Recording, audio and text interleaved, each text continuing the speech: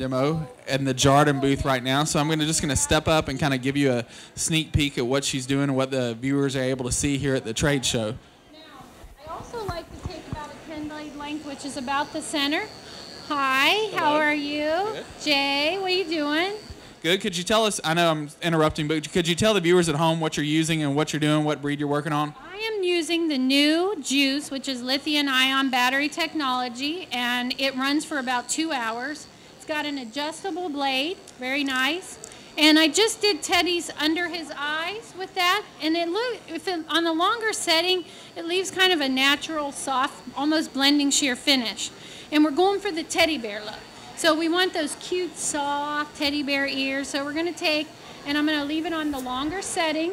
And I actually scooped out the entire inside of the ear so that that's all gone.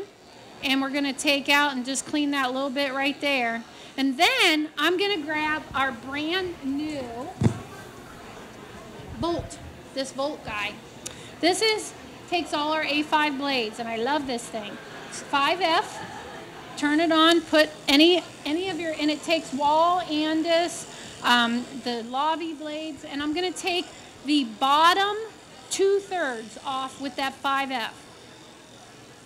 Now notice how Chris is holding the bottom of the ear tight, so when she's skimming over the top of the ear, she can actually feel the ear leather. You know, she's making sure she's not going to cut the dog. She's going in the direction that the coat grows. That's right, and you want to go nice and flat. And see, by leaving that top third, it's going to blend into the head really nice. And then I'll use scissors to trim around the edge, but it gives you that teddy bear fluff without all the effort. So now I'm going to take the same clipper, and I'm going to take a half. Judy's got a half up here, and Let's see it. And you'll find that your 30 blades or 40 blades work best under the comb attachment. So I've got a 30 here. And I'm going to take Ted. And one of the things that you have to do and remember when you're working on any type of head like this is that the hair grows like down and it grows back. And you want to be careful not to cross the clipper pattern. So what I like to do is take and hold this up and take the chin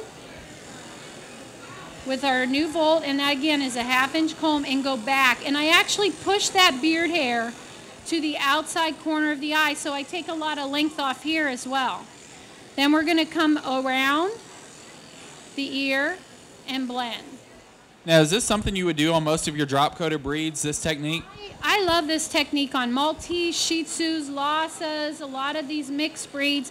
It takes, look I didn't touch it with scissors yet, and it's already starting to be nice and round without a big gaudy beard underneath, so that the trimming that I have to do with scissors is minimal, and it's always the same. Because I use the comb attachments, I start with the right length right off the bat.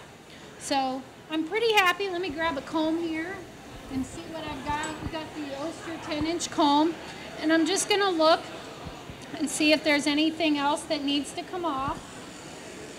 We're going to blend just a little bit more, and again, here it's back, and then here the hair comes down. You're going to go right around and blend into the neck. Make sure on these teddy bear heads that you clean the throat right up to the Adam's apple, because that's going to be your line where you start right at the Adam's apple, right there. Nice and clean. And you can go all the way to the back of the ear. Follow the jawline if you want to get that line nice and clean. And then from here, it's just grab your scissors and clean it up. Now, what is the key as far as when you're doing a little mixed breed head or teddy bear or Shih Tzu? What is the key to getting that separation between the head where it doesn't look like everything's blended in from the chin into the neck? You want to see a separation? Is that what you're looking for? Just where you can make that head more expressive than everything blending in. Well, I like to use the jawline to be my definition, and that's why I took and hit it reverse, so that you can see the line without it looking like a sharp line. So we are going to go ahead and take our scissors and then scissor up around that jawline, Teddy, and get that cleaned up. Then we're going to take and trim the outside edge of the ear with our scissors with the grain. Always scissor with the grain. If you scissor against, you're going to end up feeding the shear right into the leather, and you don't want to do that. Get a nice little round ear. Then we're going to take and comb this forward. And I like to slide my curves right up underneath. And I will actually take and pull the eyelashes out. Do you see all this stuff that just came out? No. Look at the difference, how nice and clean that is. Now, what do you do if the clients are adamant about wanting the eyelashes left on the dog? Well, they're paying the bill. So I have a friend, you know, Miss Hudson, that works here at the booth. Miss Hudson's favorite thing is, you know, that those eyelashes cause cataracts. And for some reason that works for her customers. I just play blonde and say, oops, I accidentally cut them off. But if there's somebody that's adamant, I'll go ahead and leave them and then just hold them down and clean up above it. And then try and kind of take a little off. But it's really not good. It collects dirt and things, so it's better to cut them off.